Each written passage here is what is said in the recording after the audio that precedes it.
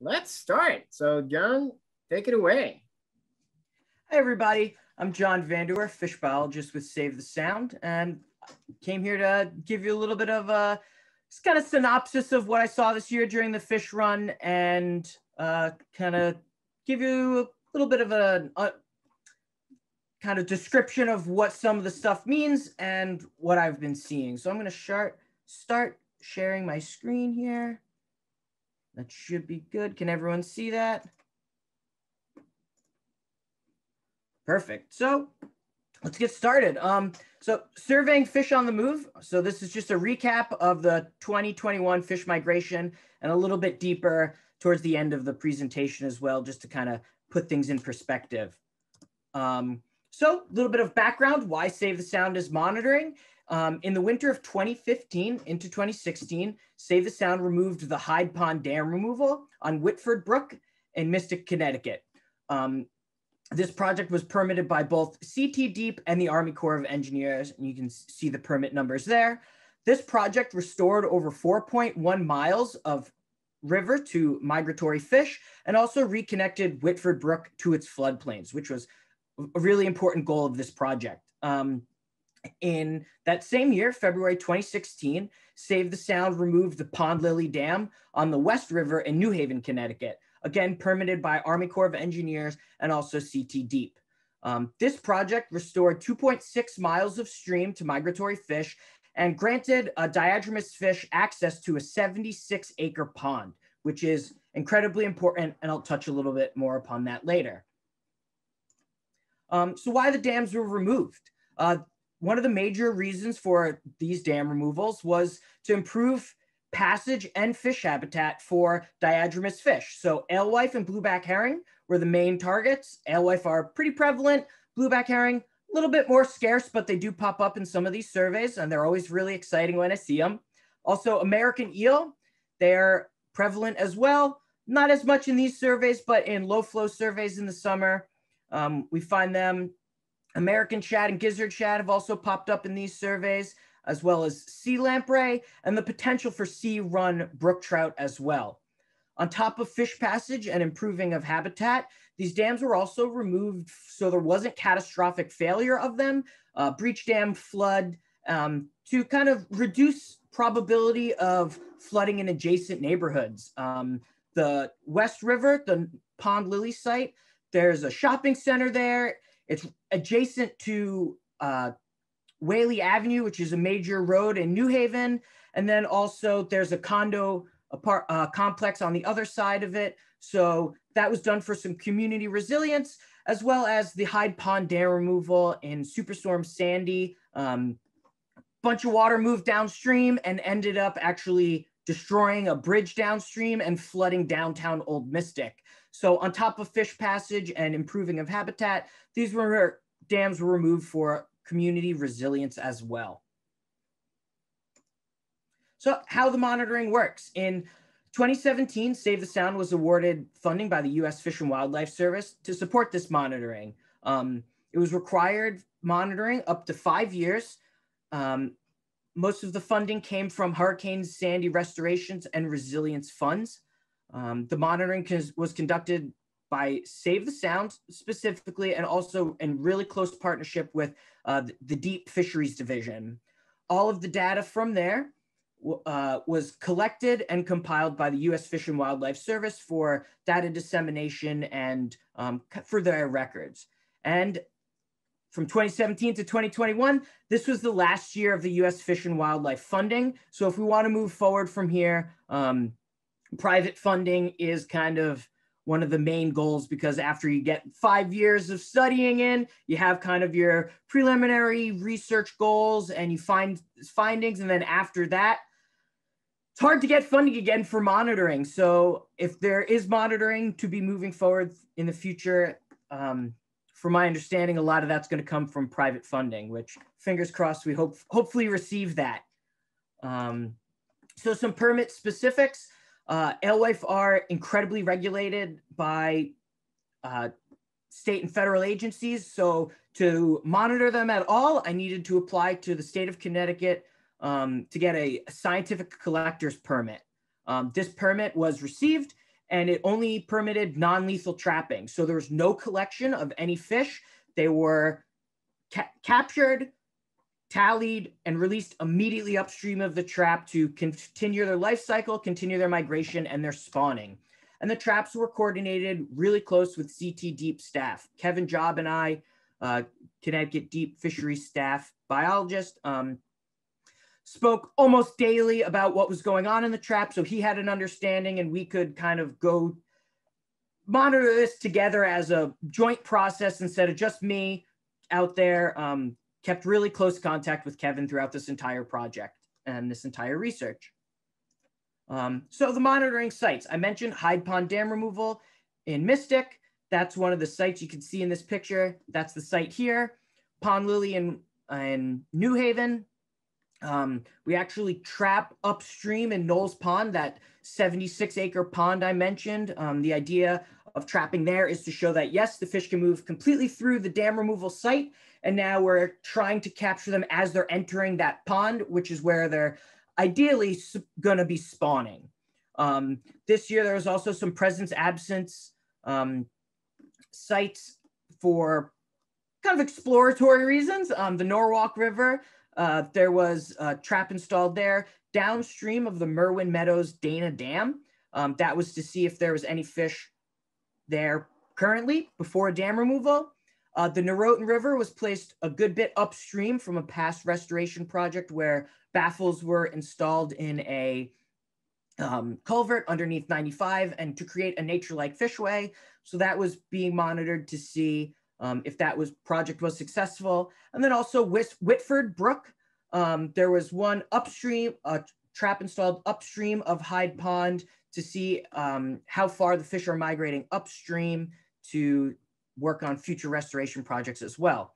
And then CT Deep was monitoring a past Save the Sound project at Bridebrook, and I'll touch upon more that later. We'll get into some specifics about Bridebrook.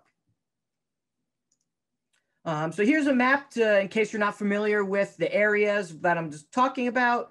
The westernmost site, this green one, is the Norotan fish trap upstream of that nature-like fishway. This blue one here, second most western, is the Norwalk River trap at Merwin Meadows in Wilton.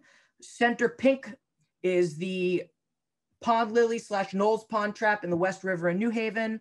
The purple spot here is Bridebrook, and the blue spot most eastward is the Hyde Pond trap, and the green spot north of that is the Whitford Pond trap upstream. So you can see that the traps here are pretty evenly spread across the state, trying to get a good representation of when the fish are moving and kind of what's going on across the entire state. So methods. Methods are what I call a run-of-a-river diadromous fish funnel trap. It's a mouthful, but basically it's a large-scale minnow trap. It blocks off a good section of the river, and as you can see in the diagram here, anything swimming upstream gets caught and funneled into the trap. This trap in the picture to the left, I designed myself in 2018. When I started monitoring, the trap was mostly just Vexar, which is a thick gauge industrial aquaculture netting, zip ties, and hammered 7-foot rebar into the ground. Over the years, that structure became quite challenging to work with. Every time there was a flood, every time there was a rain event, the actual Vexar would rip, the rebar would get pushed, and the kind of whole trap would collapse in on itself. So over the years, I was able to build more of a structurally intact trap, where I built it out of PVC and a bunch of elbows, still that 7-foot rebar, and zip tied all of the industrial aquaculture netting to that these PVC frames. So it was a lot easier to maintenance, move, and handle in flood conditions. Each of these panels are modular, so I was able to pick them up, do whatever maintenance I had to do, whether in stream or on the shore, instead of pulling the entire trap out each time and resetting the entire trap. So it made, over the years, a lot easier In this diagram, each one of these dots represents a piece of rebar, 7 foot, hammered in to about 5 feet tall. So it took a lot of hammering, and especially in the water, a little bit of a challenge. So like I said, this trap I designed myself to work nicely with these river systems and to not get washed away in the floods and not get ripped every time it rained. An important note, each side you can see in this picture here, not great, but you can see it a little bit. I do leave gaps on both sides of the stream to allow any fish migrating downstream past the trap, so I don't want to block anything up. And it also helps with getting debris off of the trap. All of the leaf litter and sticks every day get clogged up the trap, and I have to push it off of the trap and move it somewhere. So if it was cleared to the banks, it would basically just end up creating a leaf dam on both sides of it and make it quite challenging to work with in high flows as well. So the Knowles Pond trap and the Hyde Pond traps are a little bit different. Knowles Pond here on this side of the screen, you can see there is no PVC framing. The reason for this is because at the downstream end of Knowles Pond, there is a water elevation weir. This weir is a big concrete slab that I'm not able to hammer rebar into. So what Kevin and I at the state do is we put flashboards up to make it so that the fish are not able to jump over that weir, and also create more attraction flow. You can see here that it looks like some good flow moving through that trap. These fish, alewife and river herring and other migratory fish, migrate through what's called attraction flow. They kind of move through the heaviest flow of the river. That helps ensure that there's enough water there for them to move, and it also helps them kind of navigate where the best place to move through the river is. So that's a little bit different from the Hyde Pond trap here. Also, this river at this site's a little bit wider, so it'd be quite challenging to block the entire river. Some more site specifics. The Hyde Pond dam removal and the Pond Lily dam removal and also the Norotan River were all placed upstream of restoration sites, the 2 dam removal sites and the fish ladder installation project. The Merwin Meadows and Wilton was placed downstream of the dam to see if any fish are making it to the base of the dam prior to dam removal. So with all these sites, actually selecting the exact spot for the trap is a little bit challenging. The water has to be deep enough to protect the fish from predators. Also, it has to be deep enough so the fish can actually withstand a period of time in the trap. I do check the trap 6 times a week, but that 24-hour period from checking the trap to the next day can be really tiring for the fish if conditions aren't proper. You can see in this diagram that the velocity on the top is moving quicker than the velocity on the bottom due to friction. So the deeper the water at the bottom of the river is moving slower, and that acts as a little bit of a nice spot for fish to lay and hang out. You can see here also when there's more friction on the river, when there's more rocks and cobble and different substrate size, it kind of dissipates the flow and also creates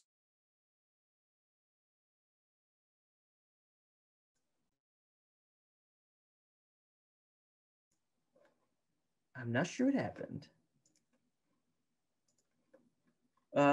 Sorry, here we go. Can everyone hear me?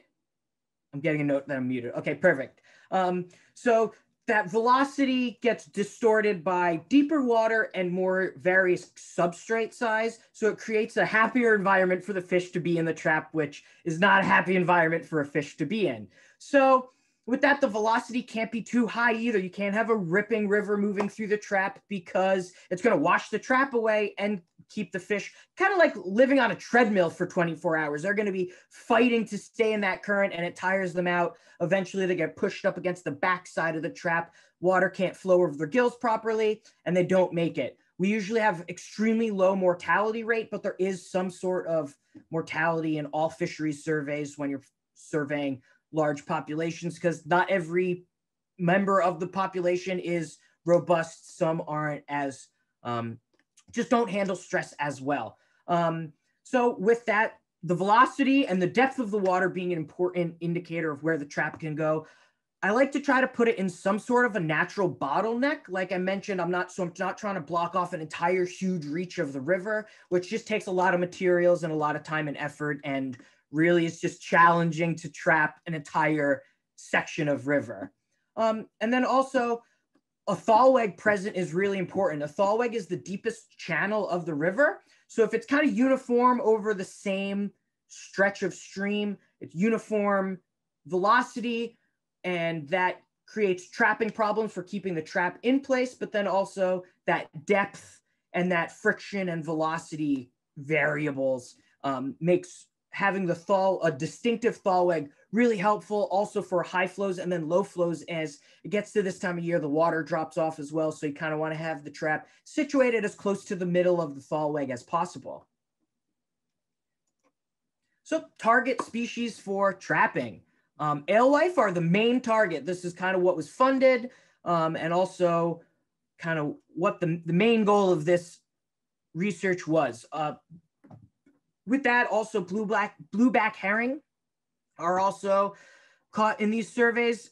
Not all the time. They are a little bit more rare in this region, but they are caught and surveyed. Every time I think I see one, I'm pretty sure I always document it, send it over to Kevin at the state, and in the past Steve Gefford at the state helped definitely make sure that these rare species are being found in these spots. Also, American shad have been surveyed as a pleasant surprise, as well as gizzard shad, another pleasant surprise. You can see me holding it in the top picture there. And then also a sea lamprey. Sea lamprey are another really pleasant surprise. I'm going to touch more upon them because they're a really important, underappreciated fish. So like I said, alewife are the most prevalent fish trapped. Alewife are an anadromous species, meaning they spend their adult lives in the marine environment in Long Island Sound and the Atlantic Ocean. Then they migrate to the estuaries to stage and get ready for the physiological adaptations it takes for them to move into freshwater, into the rivers for them to spawn.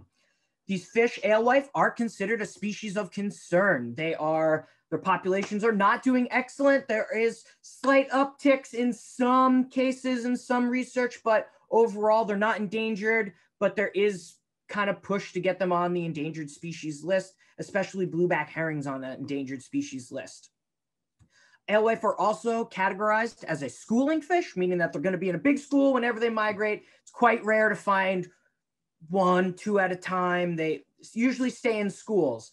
And there is a moratorium for them in New England, meaning there is no take for commercial or personal reasons. There is legal ramifications that go with taking and collecting and harvesting these fish at all, besides in landlocked populations, which is a different topic for a different webinar. So description, in case you're not super familiar with what these fish look like.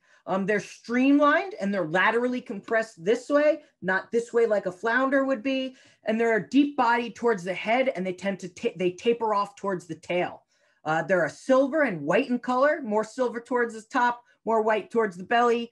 And their dorsal side, that top side, has a really beautiful purplish green iridescence on it.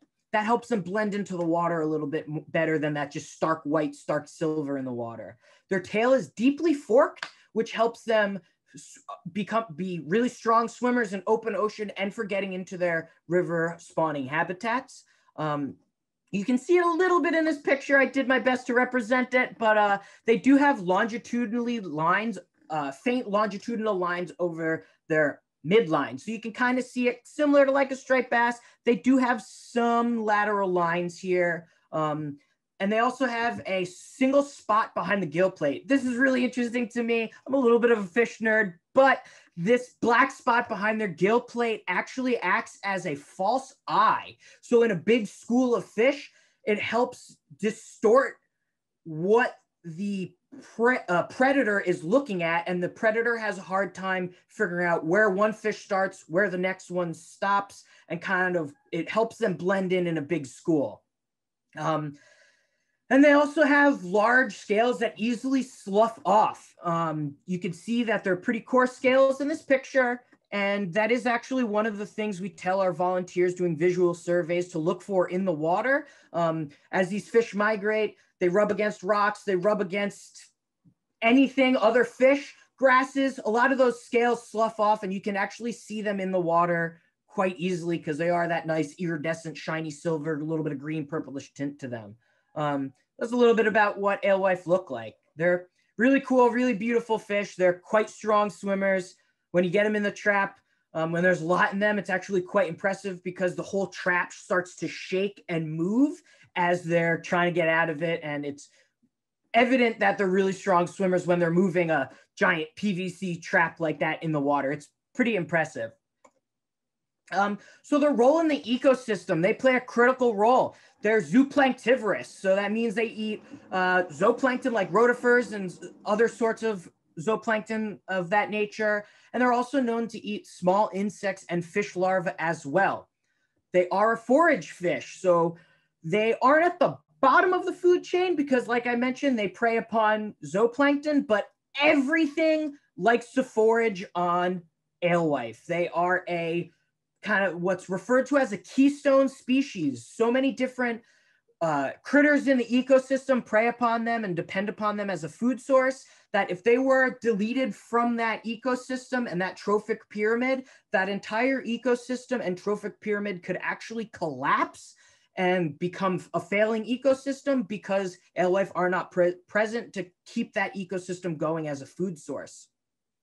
Their major role that is super important, and one of my main takeaway messages about alewife is that they're responsible for bringing nutrients from the open ocean back inland into these freshwater ecosystems. As they're out in that in that saltwater Long Island Sound, Atlantic Ocean habitat, they're preying upon all of those zooplankton. They take all of that energy, they store it in their body, they make their gametes to spawn, and then they migrate inland where they get preyed upon as adults by pretty much everything. Striped bass, bluefish, tuna will even eat them in open water. We have osprey, great blue heron, egret, river otters, raccoons, everything that can get their hands and mouths on a alewife will do so, and they help shift that nutrients from open water back inland. It's super cool. It's really interesting to me, and it's a really interesting fact. And then once they're inland, things eat their eggs and their milk, and then also the young of the year as well. So they are a critical role in the ecosystem from taking that open water nutrients and bringing it back inland and in the watersheds again, so it can continue that life cycle and move that nutrients back down to the ocean. Each female has an estimated between 30,000 and 150,000 eggs per spawn, which is a huge number. And each egg is about 0.9 millimeters, so incredibly small. But with that, those odds of one hatchling reaching the sea is about 1 in 80,000. So one of the most critical parts about this restoration is getting as many adults inland in the best possible spawning habitat so that there can be more than 80,000 eggs put out at one time, so these fish can have high recruitment and high young of the year to continue their generations forward. And like I mentioned, adults are highly preyed upon on their way to their migration spawning grounds, and then the young of the year are highly preyed upon on their out migration to the open ocean and Long Island Sound. So a lot of stuff is stacked against these fish, but they're still here and they're doing their best. So a little bit more on population decline. A big factor with what's going on with the population decline is bycatch. And interesting, there's currently legislation that was just approved to cease the trawling in the eastern Long Island Sound when alewife are staging in the estuaries to move inland and getting ready for those morphological, physiological changes, the populations of alewife have become so close that there's indication showing now that the river herring, the alewife, and the blueback are actually hiding in schools of Atlantic herring in open water. So when the fishermen go and they run their trawls for Atlantic herring, they're actually sometimes catching the river herring as well. But once they're in the trawl, they get pushed up, the water can't flow properly over their gills, and a lot of times they do end up dying, and bycatch has to be released, so they are just discarded overboard, which is a really big topic. It's not my specialty. Save the Sound soundkeeper Bill Lucy does more of the policy side of this topic, and he is definitely a wealth of information to talk about the policy and legal aspects of bycatch and the commercial harvest and moratorium on these fish. Another really big issue with alewife population decline is water quality degradation. Low flows, a little bit of too much nutrients in the water creates the water to go eutrophic, which has no dissolved oxygen in the water, and it'll create an entire fish kill like you can see in the bottom picture here, where every fish doesn't have enough dissolved oxygen in the water and they'll get wiped out. So that can take out an entire generation of one spawning river in one shot in low flows if there's too much nutrients from fertilizers and wastewater treatment plants and that type of over nutrients in estuaries and harbors. And then another big thing on top of the water quality degradation, habitat loss, there's also physical habitat loss, where historically dams have been put up, and those dams limit the migration of these fish to where their adequate spawning habitat once was. So now they're stuck below the dam and they're trying to spawn in subpar, subadequate spawning habitat, which really drops their recruitment that young of the year, making it to adulthood tenfold.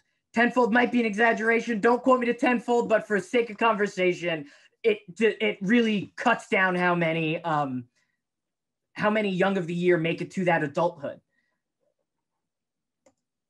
So we'll get down to the nitty gritty now. So what everyone came to see is the 2021 results. It was a great year for our research sites. Alewife at Hyde Pond, there was 572.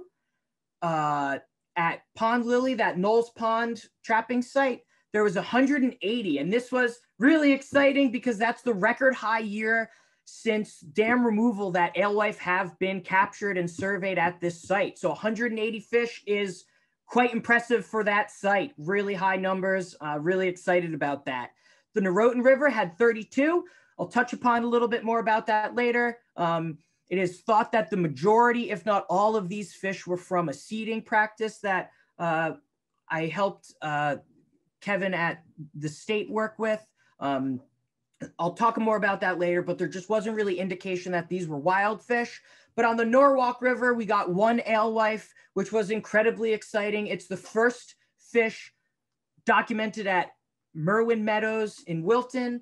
First alewife documented were Merwin Meadows in Wilton, for we're not really sure how long. I have a couple biologists at the states digging into state survey data to see when the last time an alewife was found at this site. So that was an incredibly important alewife that was surveyed. And then shortly after that site, after that fish was captured, the site was pulled because it was a presence absence survey. We had presence. We didn't have to continue the survey because there's just no need to put more stress on a fish population that might not be robust. And then Whitford Brook, upstream of Hyde Pond, unfortunately, we did not catch anything there this year. That was mostly just due to access and land permission, and the site that was there was just not the best site for trapping, wasn't the best site for migration, but it was where we were able to put a trap. So I was forced to put a trap there, but nothing but a snapping turtle was caught there this year. And then another really exciting thing, that sea lamprey I keep bringing up. Pond Lily, Knowles Pond, we had a sea lamprey caught there. And this is the third year in a row sea lamprey were surveyed at Knowles Pond, which you can see in this bottom picture. Here's a sea lamprey. So that was really exciting, really good year. To put things in a little bit of a perspective, 2020 results, there was only 325 alewife caught at Hyde Pond last year. Last year, the biodiversity of the run at Hyde Pond was a little bit higher. We also had 18 blueback herring, which were super exciting. It was one of the first times blueback herring were surveyed at this site since the 80s, which was incredible. I was super excited. At first, I was very skeptical, but after Kevin and Steve Geffert kind of confirmed what I was seeing, really exciting, and we found 18 blueback herring. There was also 4 American shad found last year. The hypothesis that the stream was a little bit small for what they normally like to move in and spawn into, but is that there were a little bit stragglers or got lost from the Pawcatuck River going on the border of Connecticut into Rhode Island. And there was also crazy anomaly, but 2 really small striped bass found at Hyde Pond last year. These fish were like about 6 inches. It's thought that they might be overwintering or residing in actual Mystic River there in the estuary there.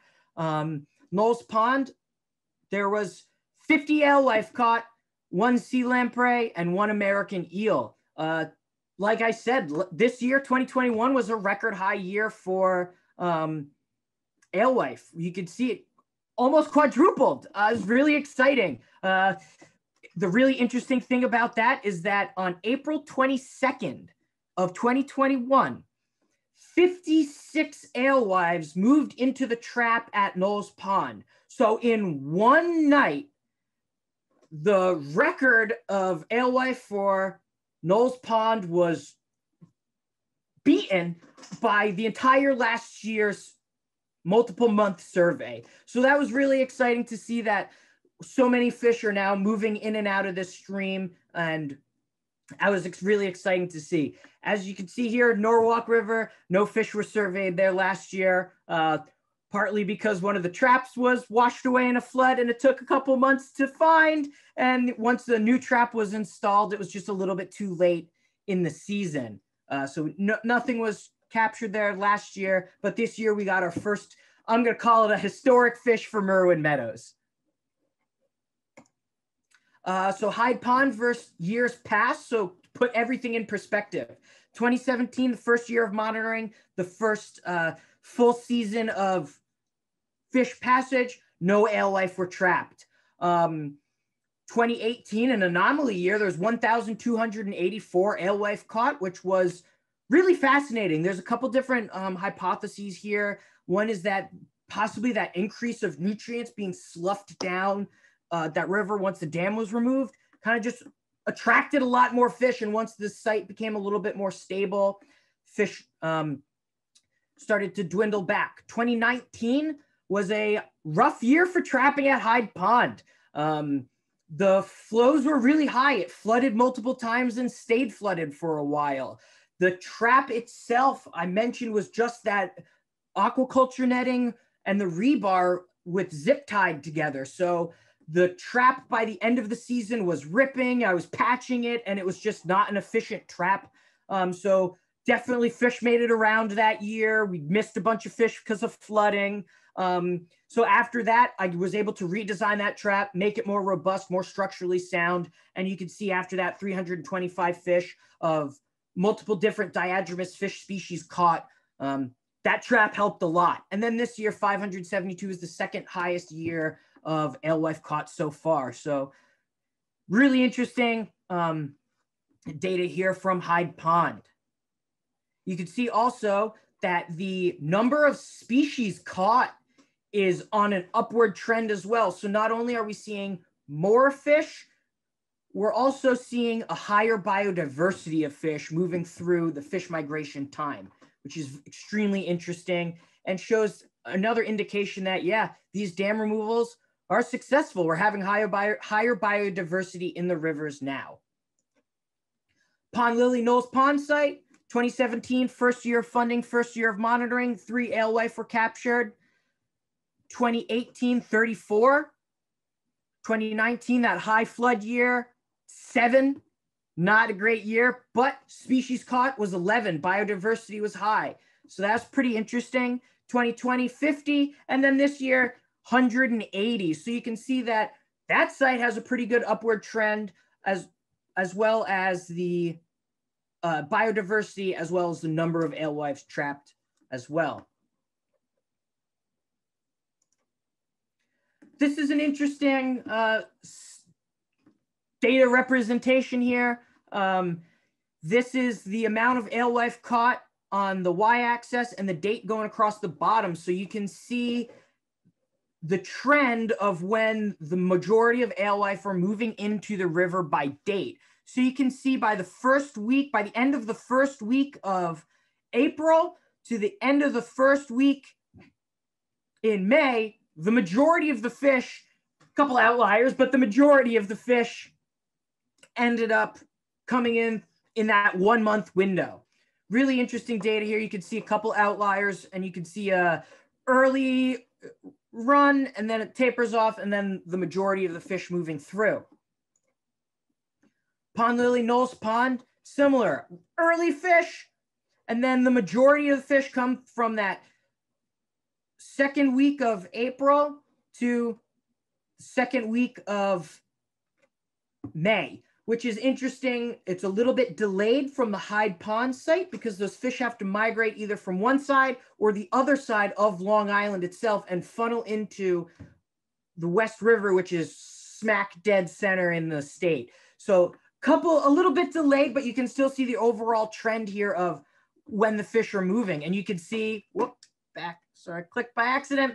You can see that really high anomaly day where the fish all moved in and broke 2020's record all in one day. So that was interesting representation of data here. This was the first year I've displayed the data this way. So I'm interested to hear any questions, anything anyone says about this data.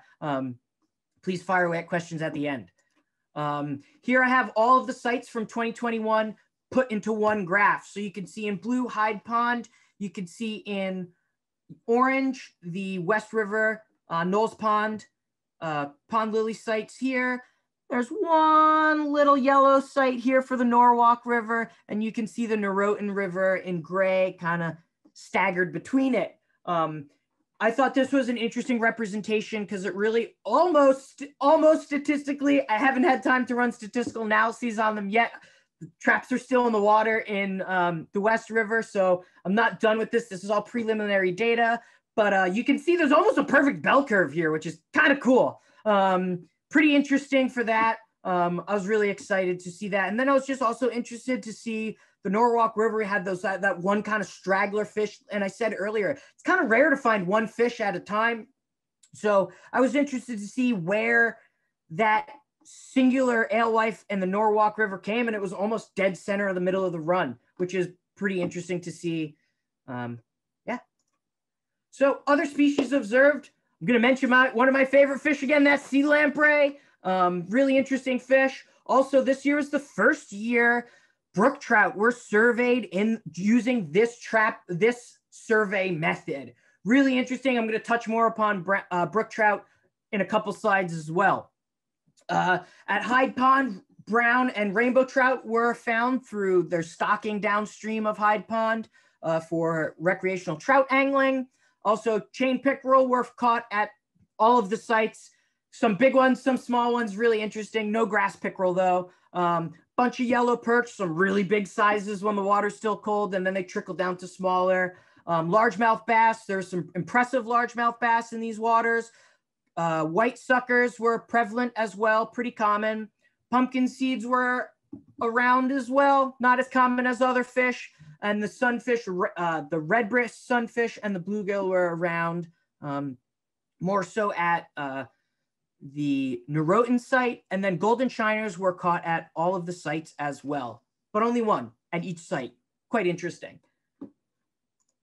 So a little bit about sea lamprey. They're a really interesting fish. A lot of people are kind of creeped out by them because they are parasitic, but they are really important roles in the ecosystem. So I'll start here with number one. Through March and July, they migrate into rivers for spawning. They actually make big nests. We'll have what's called an anchor rock in some literature, and the female will anchor onto that. She'll make a big nest behind it, get all the rocks and the gravel size right that she likes, and then the male will come and they'll spawn together into that nest. They'll shake some of the rocks back over and create a nest and like an incubator in the riffles. From that, the larva, the young of the year, they're also referred to as amocetes. These amocetes will burrow into soft sediments and they will spend 3 to 10 years burrowing in this stream bed. From there, they emerge as pretty much adults, and then they migrate. It says lakes here. This is the best diagram I could find. It's not mine. It's from the Great Lakes regions. But they migrate to Long Island Sound and open water, and then for over a year, they will parasitize their host fish and actually suck the blood from the fish. They have this really interesting mouth that's a disc, and they have lines of teeth in a circle, and then at the center they have what's referred to as a horny rasping tongue, and they'll suck on and they'll use that tongue and like literally scrape away all of the scales on the fish. Their saliva has an anticoagulant in them that keeps the blood flowing to the fish, and these sea lamprey, that's how they get enough energy to move back in to the rivers to spawn and create the next generation. Really interesting, kind of gross, but really interesting because again, they're bringing that nutrients from open water that all of these big open ocean fish have. They're taking some of it, storing it in their bodies, in their actual flesh and their gametes to move in stream and transport that nutrients again, so the nutrients can then move back down into the ocean from inland. Really interesting. They're a really underappreciated fish because they are parasitic and they got that crazy mouth, but they are fascinatingly cool and they're a really important role in the ecosystem. I can't stress that enough. I'm getting a little bit nerdy, but it's really cool. The second, this is my favorite fish of all time, brook trout. This year, like I mentioned, is the first year. Back up, I forgot one really important thing about sea lamprey. The sea lamprey at Pond Lily were also discovered as amocetes in 2020's low flow electrofishing surveys with the state. This was really interesting. They were found and surveyed in the engineered riffle that was designed to keep the upstream water surface elevation of Pond Lily the same, because there's a bridge upstream, and the way the bridge was built, if the water surface elevation dropped at all, the bridge would have need to be reconstructed. So in this constructed riffle is where these sea lamprey amocetes, these young of the year, these larvae, were choosing to utilize, which is fascinating because over the entire reach of the river, they selected the small section of river that was engineered. So that is a really interesting fact. We're going to keep monitoring that specific section to see if we keep seeing these amocetes in this location. I got ahead of myself because brook trout are my favorite, but now brook trout ecology. They are an incredibly important fish as well. They are an indicator of cold, clean water with a healthy, intact ecosystem around it. As soon as the watershed around them gets over 13% of impervious surface, brook trout are extirpated from the watershed because they can't handle the pollution, the road runoff, and they can't handle that thermal stress. They cannot live over 21 degrees Celsius, 72 degrees Fahrenheit. They have to migrate somewhere where cold water is being introduced to the river, either through groundwater or other practices, mostly through groundwater. They actually depend on groundwater coming into a river for their spawning in this region. They are considered a species of greatest conservation need because they are an indicator of that pristine habitat. They are a game fish that there's an entire economy revolving around them. Fly fishing, there's a big catch and release culture around them. And even the saltwater fishermen and anglers and fisher ladies like to catch these brook trout because they are so beautiful. They're gorgeous. They have these bright colorations. They have these spots that are referred to as halos. It's a pink spot with a blue spot around them. And they're just gorgeous. They have these crazy, they almost look like a tropical fish, but they're right here in New England. And they are resident fish. They spend their entire life cycle in the actual river. They will migrate in that river to find adequate spawning habitat and adequate thermal refuge, but they spend their entire life in the river. They are highly sought after, like I mentioned, as a game fish. There's entire businesses and entire economies over catching these brook trout. And they are a New England icon. It is the freshwater game species that was native to this region. And people love catching them. They love talking about them. It is a highly sought after fish. This fish here was caught in Whitford Brook during the survey. This fish in my brain is almost like a unicorn. It was caught almost a little over a mile from saltwater. And it is huge. It was over 12 inches, closer to 13. This fish for this region is old, impressive, and rare. I've only ever seen brook trout bigger than this up in Maine or in the Rocky Mountains. So to give you an idea of what it takes to grow a fish like this is really impressive. This fish is old, it is mature, it has spawned, it has great genetics.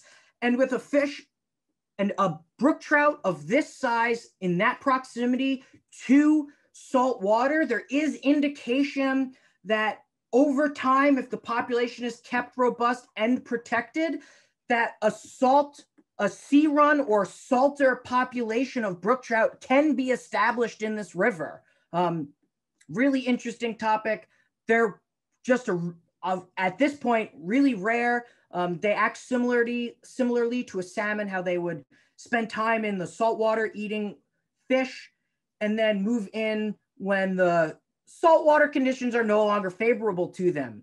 It is also interesting to note that this is the first year not only brook trout were surveyed at Hyde Pond in these traps, it is the first year brook trout was surveyed in the Pond Lily Knowles Pond trap as well. This fish at Pond Lily was shocking. There is a known brook trout population upstream of Knowles Pond, but there's a series of reservoirs that in theory should be keeping them up in that higher in the watershed. But this brook trout that was surveyed at Knowles Pond was chrome. It was completely silvered. It was beat up. It had a big cut above its adipose fin, behind its dorsal fin. Its tail was beat up. Its fins were kind of scraggly looking, and it had these really sharp, piscivorous-like teeth, showing that it was more selecting towards larger prey than smaller insects. So that fish actually had some of the indications of a sea run fish because when it was chrome, it had those more piscivorous teeth and it was beat up, which is just kind of what happens when these fish are out in open ocean water trying to evade all these predators. There is no distinctive show that, yes, this was a sea run brook trout, but it was one of the goals of the dam removal at Pond Lily was to help establish a sea run brook trout population. And there is indication that this fish was sea run. So that was another really interesting, I'll call it another historic fish this year, as well as this unicorn historic fish because it is large and impressive and they're not really prevalent like of this size around this region. So I mentioned earlier, Bride Brook. Bride Brook was a Save the Sound project that was done in the early 2000s, I believe off the top of my head, 2009, 2010 range. And this, you could see in the top picture, it was a culvert. And alewife don't necessarily like swimming through culverts. They don't like the dark. They get disoriented when they can't see daylight anymore or moonlight for that matter. And a lot of times predators will actually, like snapping turtles especially, will get in that culvert, they'll hold up there, and they'll just wait for the buffet to come, and they'll just eat every single alewife that they can that won't get around them. So the Save the Sound, along with a bunch of different partners, did I'll call it a daylighting project, a culvert restoration into a bridge with a natural-like bottom. You can see in the bottom two pictures here that it's looks like a more inviting thing to swim through. So now the fish are able to move through more freely. And this is actually Bride Brook into Bride Lake is where state DEP is collecting the fish to seed across the state. There is such a robust run of alewife at this site after this restoration project, that the population of adults and young of the year will actually completely eat the entire population of zooplankton in that lake. So it's not a timing or flow driven out migration. It's a, wow, we depleted the entire trophic level of zooplankton, so we need to get out of here. So with such a high population, the state has been working to seed alewife across the state to help improve wild fish populations. And through this, the pre-spawn adults are put into spawning habitats that is adequate. They will spawn in that where they're seeded. The adults the following year will migrate back to Bride Brook, but the young of the year that were hatched and reared in that seeding location will now start returning to that seeding location every year, and hopefully over time start their own population. So that is one of the reasons why the seeding is done, and it is working. There is evidence to show that the seeding practices are helping populations bounce back. There's also doing genetics studies on them to see if there's introgression or anything going on interesting with genetics. The study is still ongoing, and there has been no real evidence, current evidence, that there's any influencing with the seeding. So a little bit of the numbers you can see much higher than the current dam removal site numbers, but almost 400,000 in 2018, almost 300,000 in 2019, over 400,000 in 2020, and 245,000 in 2021. So this run is extremely dynamic. It is interesting. And this just wasn't the best year for this run. As you can see, it was much higher, but yeah, it's a really interesting site. And it is, watching the fish migrate up this river is incredible, because once it gets into the actual lake there, the river is maybe 2 feet wide. It is a really narrow river. So watching all of these fish migrate up, it is quite impressive. So what does all of this mean? The main real thing here that is the quickest and easiest to say is that the migratory fish run is highly dynamic. There are a ton of different environmental factors that play a role in the actual fish migration, on top of the harvesting and the bycatch and the different policy aspects of it as well. So the run is highly dynamic. Although there is evidence on a small scale that I am researching, it's hard for me to speak on the overall populations because my research is really small scale. There is evidence to suggest that there is an increasing size of the fish run, not only with the amount of fish, but also the biodiversity of fish moving in as well. With that, there is indication of positive ecological impacts from the dam removal. We're having more fish and more biodiversity of fish moving in, a general trend of more fish. But all of this also means that the restoration and research must continue to ensure a robust fish run in the future. We're not done here. Just because these dams were removed doesn't mean we're done. We still have to be monitoring these fish to say, yes, they're still, populations are improving, or they're not. And the research has to continue to see what's actually going on with these fish. 5 years is not enough time to really research a fish that takes 3 to 5 years to reach sexual maturity to spawn again. So the fish that were the first ones up the river might not have even made it back after dam removal, might not have even made it back yet. So that's one of the main things, is that this research and restoration must continue to make sure that these fish are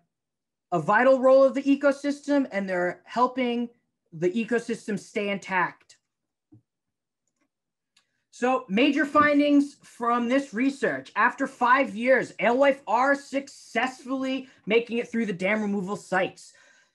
I'm seeing them each year, and they are in the trap, robust, swimming strongly. They're trying to evade every possible, the entire time the dip net is in the net. in the trap, sorry, they are still fighting strong. So that's an indication that it's not a tough migration for them to get through the dam removal site. By the time they make it to the trap, they're still in good health. I mentioned earlier, but this is the third consecutive year sea lamprey were surveyed at Knowles Pond. It was kind of a pleasant little surprise. It wasn't one of the main targets of the dam removal, but now we're seeing them as adults moving in to spawn. And now, like I mentioned earlier, we're seeing the ammocetes in low flow surveys actually utilizing the dam removal site. 2021 was also the first year brook trout were captured.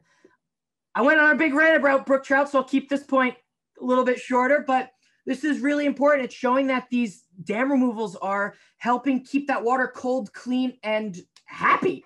The brook trout in Hyde Pond are actually using the specific former impoundment as thermal refuge through the summer. I'm currently working on a temperature study to show if or if not the dam removal site at Hyde Pond, where the former impoundment was, actually qualifies for Connecticut standards of cold water, which is no more than 18 days over 21 degrees Celsius. So working on proving that as well. 2021 was also the record high year for alewife at Pond Lily and Knowles Pond with 180. Like I showed before, that is way higher than the years past, 50 to 56 in one night to now 180 over 1 year time is incredible. That's a really high number, a big jump, and it's showing that the seeding that's been taking place at Knowles Pond, as long as the restoration dam removal project is helping bounce back this population in this river.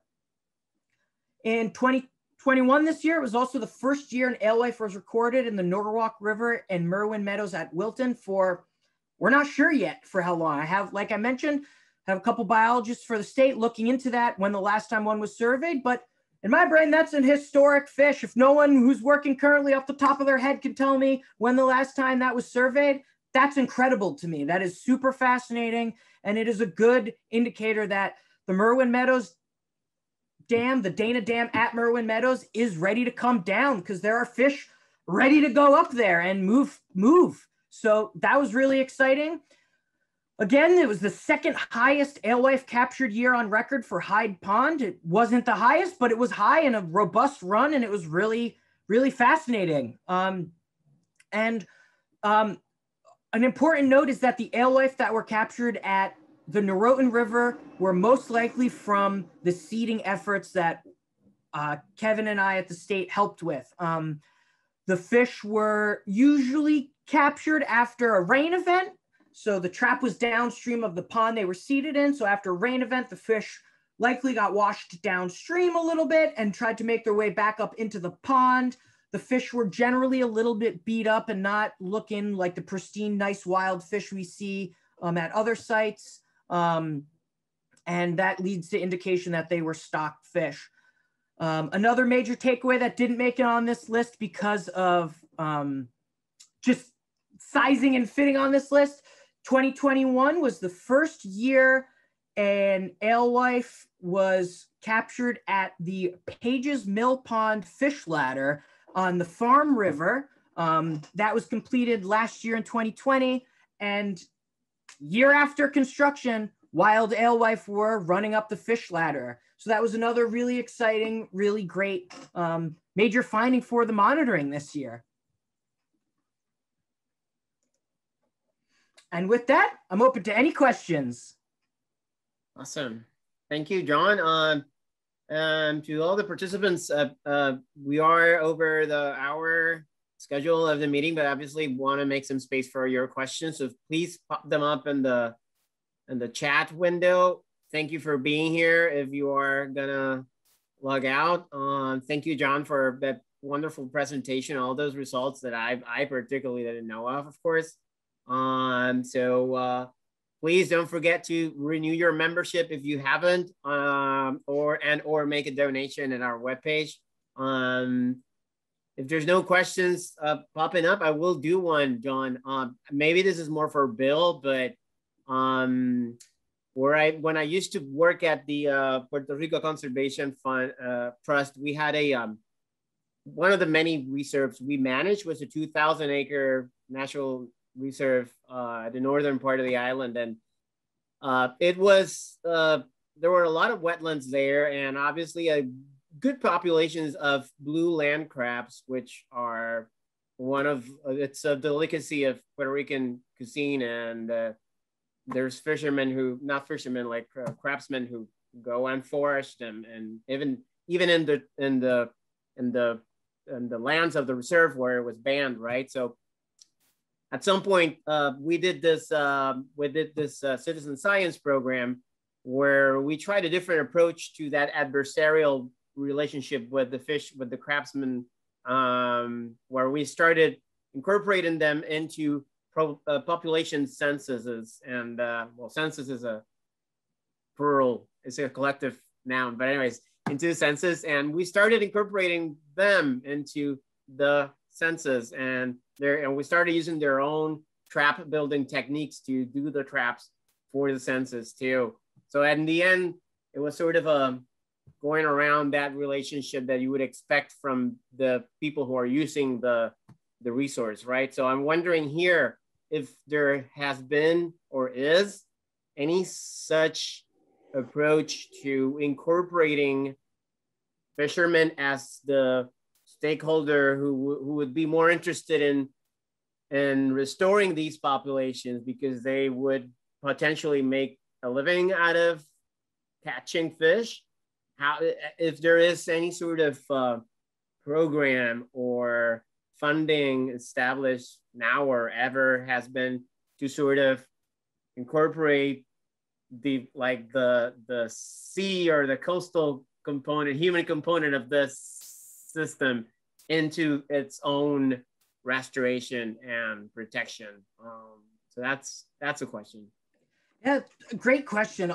Honestly, off the top of my head, I am not 100% sure of any fishermen programs for helping with alewife. The interesting part about that is that they weren't necessarily targeting them. The population got so low that they were hiding in their permitted species. So that's a challenge in itself. Is originally the commercial harvest of alewife was more used for way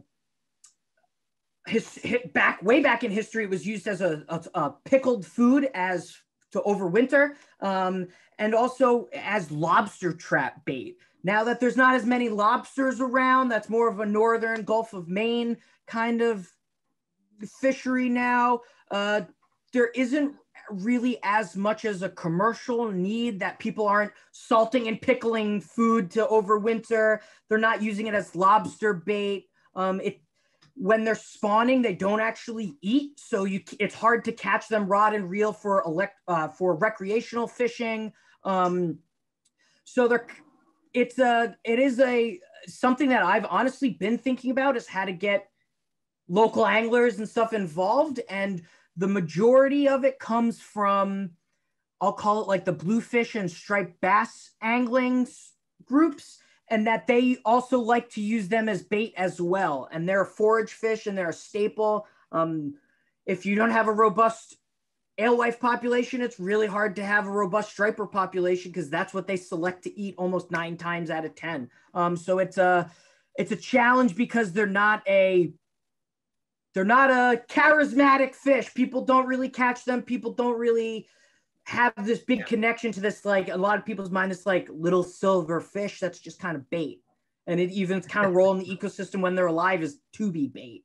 So if anyone knows of any fisherman angler programs for this, please send it my way. I'd be super interested in getting involved and speaking upon this topic to them. And yeah, definitely interesting topic.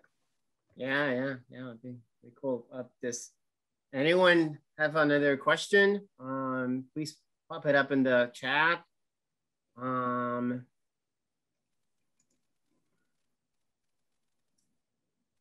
have a similar question. No one's gonna ask anything, but also, and with the same thought in mind, similar thought. Is there any way to incorporate also volunteers? Well, that would depend on the need to scale your sampling operations, right? Yeah. But if there were a need, or yours or DEPs need to scale up sampling, is there some way, or would there be a way, or how easy would it be to incorporate volunteers and actually like building state sanctioned traps to monitor these fish elsewhere or in different sites? Like, is that something that could be or has been done as a program too, state sanctioned and funded to get people involved and to get people sort of hands on or in the water in that sense? Yeah. Oh, absolutely. Last year in 2020, we had a series of volunteers from the Trout Unlimited Mianus chapter. They were super helpful. The big hurdle with that is the permitting. So a lot of the permitting of these fish, they have to go through a special training course. I get the permit, so I'm the permittee. So if anything bad happens, it falls back on me. So there was strict training, really close. I'll call it the shell moving game of making sure all of the moving pieces go together. But absolutely, we've used volunteers in the past. This year, I was able to hire a seasonal technician, which was a big help.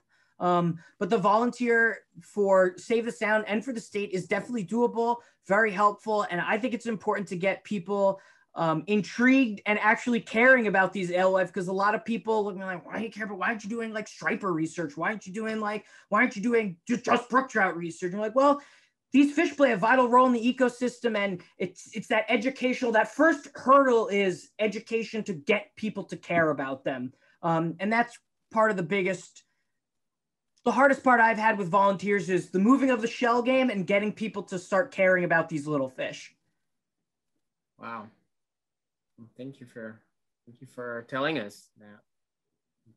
Absolutely. All right. Well, if no one has another question, I think we can wrap it up for now. Thank you all for being here. Thank you, Jon, for sharing all those results, preliminary results, and for your work. This has been wonderful, wonderful presentation. And just another show that our ecological restoration work is meaningful and works. So thank you all for your support. Thank you, Jon. Thank you for all the attendees. Thank you. Thank you all. And have a good weekend, everyone. Thank you. Thanks for attending, everyone. Thank Bye-bye. you.